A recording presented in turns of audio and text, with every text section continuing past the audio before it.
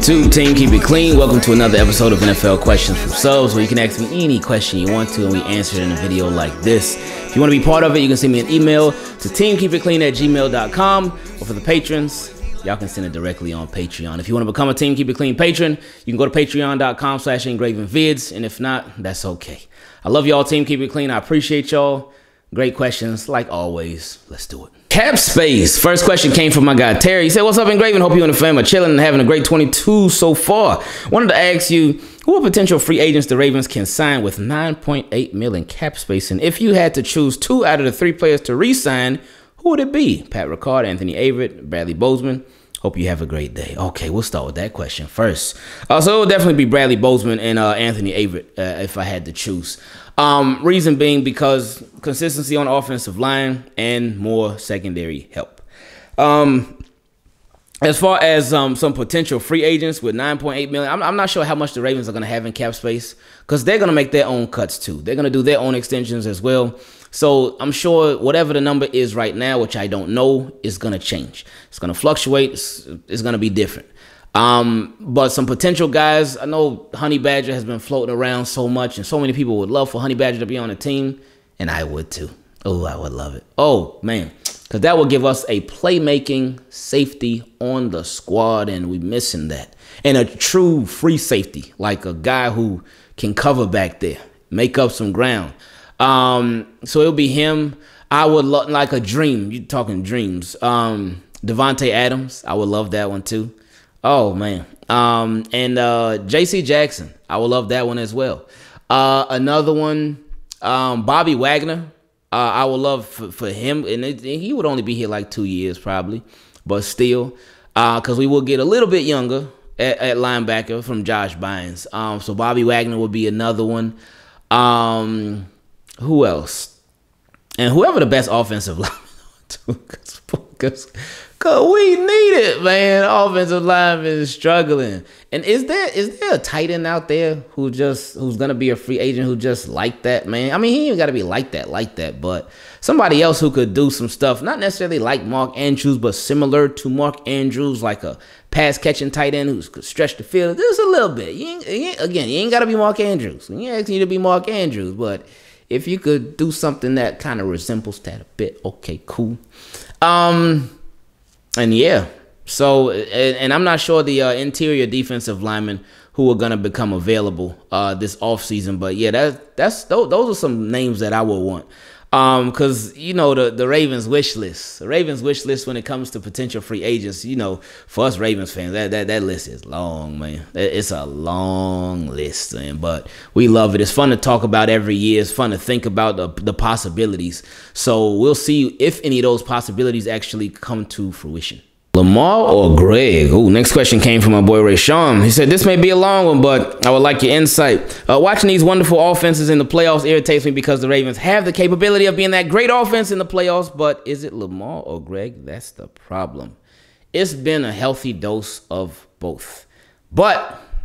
Well, let's finish. He said, "I'm a little overprotective of Mr. Lamar Jackson because of how great he is and will continue to be in the future, especially when he improves on the things he needs to improve on. I am not biased and understand there are still things he has to work on. We all know that. But one thing I cannot stand is the narrative about Lamar's lack of success in the playoffs. I hate hearing that Lamar Jackson's playoff success is a concern. He can't make it past the divisional round. He can't win a playoff game. And all the narratives about him just being a regular season quarterback. Unpopular opinion, I think that his best performance in the playoffs was the loss in 2019 against the Titans. It seemed like he was the only one to show up. Well, Hollywood was too. And everyone relied on Lamar to win the game while they took a nap on the field. So many missed opportunities to just kick the field goal. So many dropped touchdowns and passes that could have gotten us a first down, conversions. But most importantly, it seemed like Mr. Greg relied on Lamar to do it all himself too. Oof. Honestly, I don't think Gregory called a terrible game, and that was one of his better games as far as play calling regarding the playoffs. The problem was that he had our running backs run the ball about 8 times and had Lamar throw the ball 50 times in the game. Yeah, that was my issue. And it was 9 times. Had the running backs run the ball 9 times. 9 times. One of them got 3 carries and the other one got 6 carries. I forgot how it was divvied up, but that's how it was. And it was between Mark Ingram and Gus Edwards. And Mark Ingram was hurt. As we know, situational play calling with Greg is not his strong suit. Neither is game planning or using the players to the best of their ability. Greg is a lazy coach and even more lazy in the playoffs. Oh, yikes. Question. How is it that the offense in the regular season is so great, but in the playoffs, they're stale? How is it that we were one of the highest scoring offenses in the regular season, but scored 13, 20, and 3 points in our last 3 playoff games? I know that Mr. Jackson hasn't been flawless in those games, but he has not been the reason we've lost those games. And you know what, Ingraven? Neither has the defense been the reason why we've lost those games. It has always been the offense as a whole. Yes, correct. Wink may have had his flaws, but he always had a top 5 defense in the regular season, minus this 2021 season. But the defense is always top-notch in the playoffs, except for 2019 against the Titans. But the offense didn't necessarily help them out either. We don't see that same success with the offense because of our offensive coordinator, not Lamar. Cut it out with the question. Can Lamar make a deep playoff run and start questioning Greg Roman on the lack of Ravens playoff success? And my case for Greg needing to go is because of that alone. I'm tired of the lazy coaching. Also forgot to ask a question. So what's your thoughts on why we haven't had success in the playoffs?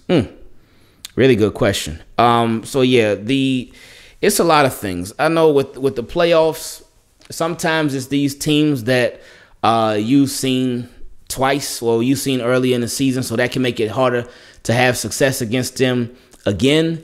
Sometimes it can be filmed too. It can be filmed. Like we already know that with Ravens offense, again, the situational play calling is it can be so bad a lot of times. A lot of times it can just be so bad. And again, like I said earlier, Lamar is not blameless at all. He's not. He got plenty of stuff that he has to make sure he does better as well. But everything starts from the top. In my opinion, it should always be, all right, well, this failed because of execution. This was bad because of execution.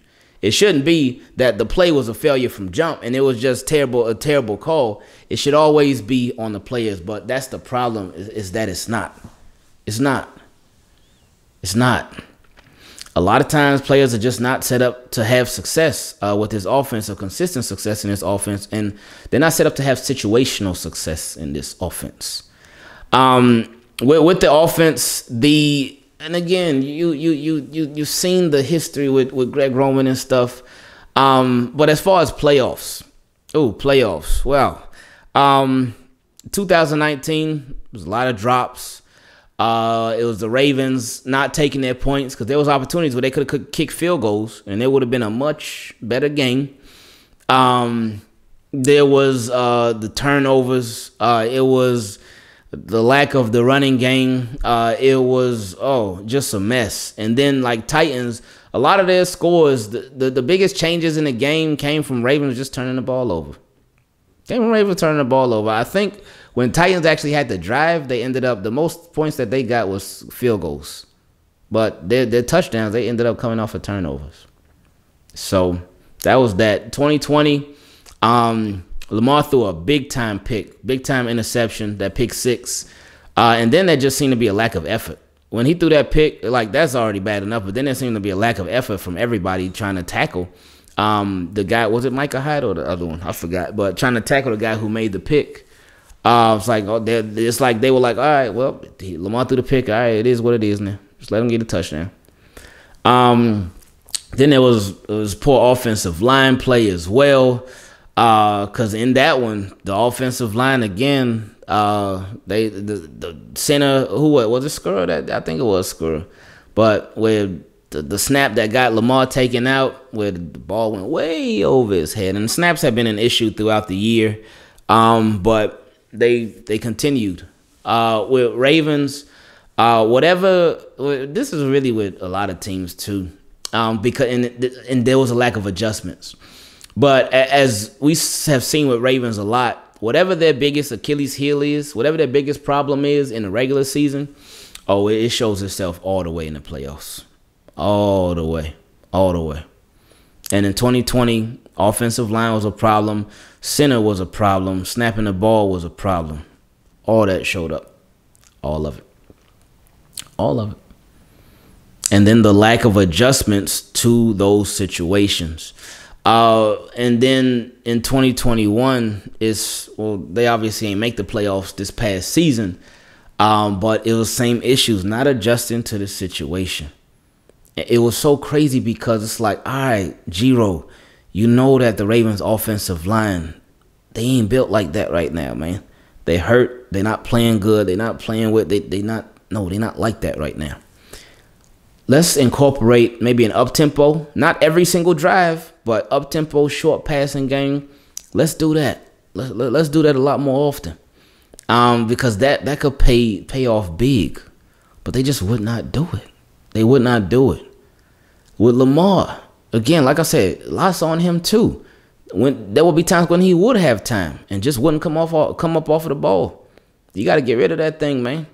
You got to get rid of it. There would be a lot of times where he would be waiting for a play to happen, and just it wouldn't happen. And see, he would hold on to the ball, hold on, boom, sacked. Can't do that. You gotta live to see another down, man. Throw that ball away. And he got to get better in the short passing game too. He got to get a lot better at that. And again, timing routes, those anticipatory throws where he anticipates that the receiver is going to come open or break on that route at this point, and he throws the ball there instead of waiting for the receiver to be open. Throw him open. That would make this offense that much better too. So it's not one or the other. It's definitely both of them that share blame in this thing. For me, like I said, it starts with the coaching, and then it does trickle down to the players as well. And in this case, with your question, with Lamar too. So it's definitely both. Lamar's contract. Next question came from my boy Nicholas. He said, "Hey, Ingraven, I was thinking about Lamar Jackson contract rumors, Brady retiring, and us still having Greg Roman. My question is, what would you think if the Ravens, instead of lowballing, highballed Lamar? Thinking about it, Lamar has other business endeavors like Brady and is trying to build past football. What if they offered him a true generational wealth contract, $45 million plus per year, but Lamar is looking at the state of the roster and does not want a Joe Flacco situation? He's already blamed for so much, but then being the scapegoat for lack of talent. No thanks. He may be asking for more input and control over the offense, but the money they offer was a shut up and play type of contract. Just my 2 cents. What do you think?" Oh, man. That is, like, I've thought about that before, but not in as much detail as you put into it. Like, I thought, okay, if maybe they did offer him something that was really nice, cool, but he was looking at the shape of the roster and was like, no, but the way that you put it, if they offered him something, even if it was 45 plus per year, but he didn't want to already be the scapegoat for them having lack of talent, because they could be like, oh, look at the contract he signed. Now we can't get nobody. Oh, Lamar, hey, we paid you though, right? So go out there and do your thing. But we ain't got it for nobody else now. So, but I just think I think it's along those lines. Maybe not the money. It could be though, but I think as far as the money though, I think it's just more so him being like, no, we're gonna ride this thing out. We're gonna play this thing out. And again, because after last year, and if you re-sign him right now, this is the cheapest that you're going to be able to get him for. It's going to be the cheapest that it can possibly get. He plays this next season and finishes the whole season, and it's only going to go up. It's only going to go up. So it would be smart. Again, why? Because, again, this year is guaranteed. $23 million guaranteed. It's guaranteed. So you're getting money. But once he signs a deal, like once he signs that deal, then that's it for the next, 4 years, 5. And they could, of course, restructure here and there, but that's going to be set. But for whatever it's set at, it could be set at a much higher number. You play out this year and get even more bread. But I do love the detailing you're thinking on this one. And the last question on this episode came from my guy Mark B. He said, "Greetings. How's life Ingraven? Strap in because I got a host of questions." Oh, yikes. That's why I said this would be the last one, because I see all these numbers. I see 15 numbers. Wow. It's probably more. He said, "Number one, on the offensive side of the ball, who's the standout player of the year and why?"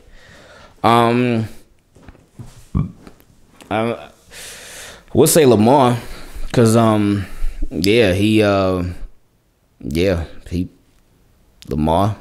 because we saw what happened when he wasn't out there. But I feel like that would be sort of such an easy answer. But besides Lamar, I'll go.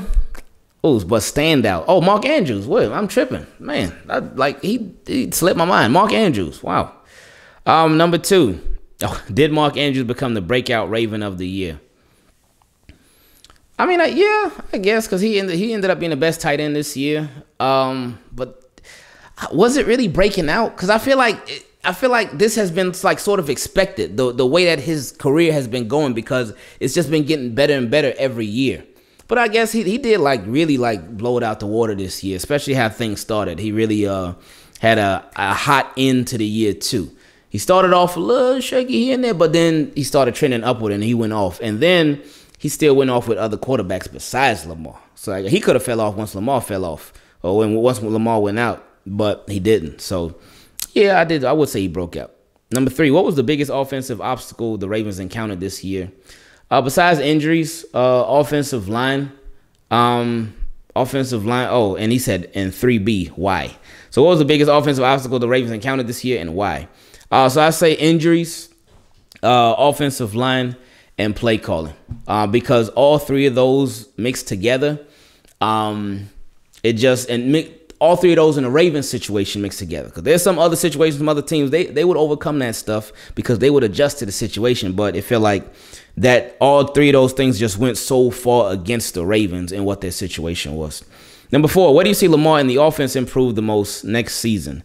Hopefully for me, it will be in the short passing game, and also and just really scoring, finishing drives. That would be the biggest thing for me. Finishing drives, situational play calling, but just finishing what they start.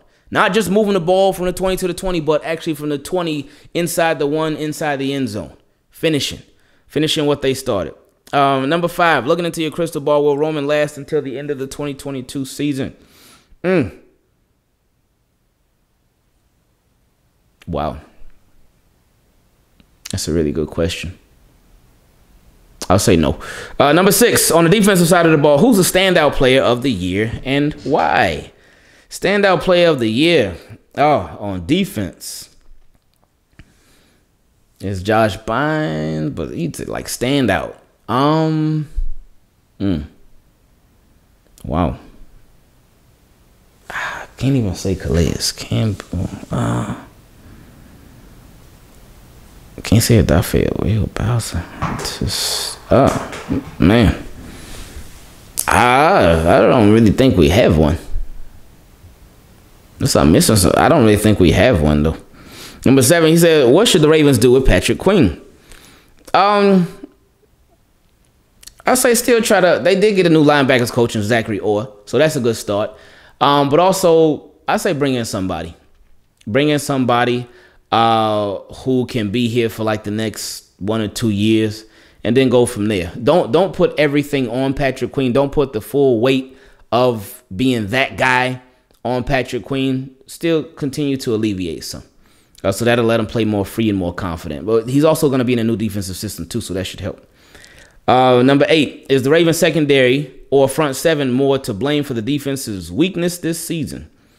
I would say the lack of adjustment. So I would say neither. I would just say the lack of adjustment by Wink. That was a big problem with him. Just the lack of adjusting to what the situation was. You lost your top corner, then you lost your other top corner, then you lost the guy who was your top corner since your other 2 top corners were out. You kept losing all these corners, but you still kept putting these guys on islands. You still weren't giving them help. You still played it like you had everybody in. So I would say that's what it was. Number 9, where do you see McDonald improving the Ravens' defense the most? I would say pass rush. Letting the edge rushers be themselves, letting them eat, letting the pass rushers be pass rushers. So hopefully that ends up what it ends up being. Number 10, which Ravens defender are you most excited to get healthy and play next season? I think for us all, it's Marcus Peters.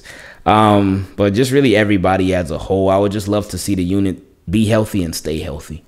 But yeah, Marcus Peters if I had to pick one individually. Number 11, do you see the Ravens trading? Do you see my mind's on greedy mode. He said, do you see the Ravens drafting Matt Arazia, a punter, to replace Sam Cook? I think the Ravens could go the undrafted route. If they draft a punter, then it'd be like, whoa, but I could see them going the undrafted route and just having somebody like if what they would normally do would be to keep somebody. Watch how they do the practice squad this year, because they did it the year before last. They kept Nick Moore on the practice squad like all season long, and we're like, what? They really keeping a long snap on the practice squad? Then boom, they released Morgan Cox. He signed with the Titans. Then they put Nick Moore on the active roster, and he was a long snapper this year. So it will be important to see what they do if they keep a punter on a practice squad, because that may give us an indication. But anyway, number 12, how much of the cap should the Ravens dedicate to Lamar? He said, dude honestly deserves the whole thing, but that ain't how the NFL works. Whatever the market value is, man. Whatever the market value is. I'm not sure what the percentage of it is, though. Number 13, what's your thoughts on the Brian Flores allegations? Are there any truth to it? Oh, I don't know. I don't know what goes on behind closed doors at the Miami Dolphins within their organization. But Brian Flores certainly did put a lot of pressure on the NFL, and I think he caused some different hires to be made than what teams were planning on doing. Number 14, what do you think of the final score of the Rams and Bengals game? Well, hopefully you see this before the Super Bowl. But I would say 28-24. Yeah, I say 28-24. And he said 15. Oh. Number 15, what's the next step for the channel? Love your content and excited to see it grow. Oh, I don't even know, man. Just consistency. I don't know. We always looking for ways to just try to do stuff better. And just try to keep having fun. But I'm not sure. That's a really, really good question. But I'm not sure. You said, thanks for the response. I've been preoccupied with COVID complications, and your content has helped me feel connected to a community. I'm grateful for your occasional wellness checks. Thanks for all of that. Appreciate that. And he said, oh, which rookie had the best season and most promising future with the Ravens? On offense, I was about to say on offense, Adolphe Away. On defense, Adolphe Away. On offense, Rashad Bateman. But Ben Cleveland, I think toward the end of the season when he did finally come in, I think he did all right. But yeah, I appreciate all these questions. This was fun. I normally don't really like the structure of this normally, but the way you did it, you kept it fun, you kept it fresh. It wasn't anything crazy too. So this was perfect. So I appreciated this a lot. See my boy, he like gotta made it.